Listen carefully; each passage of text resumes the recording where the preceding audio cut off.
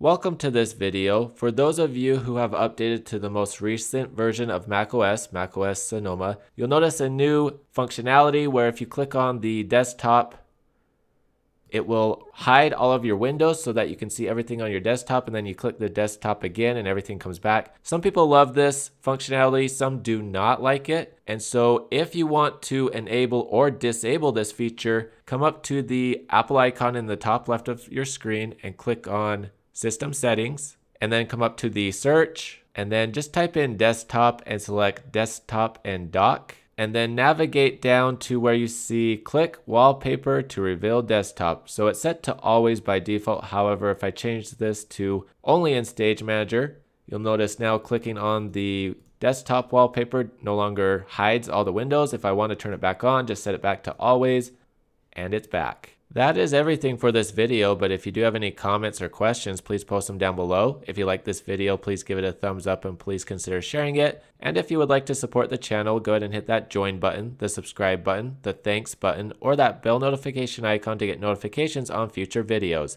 Thank you very much for watching. Hope you have a great day.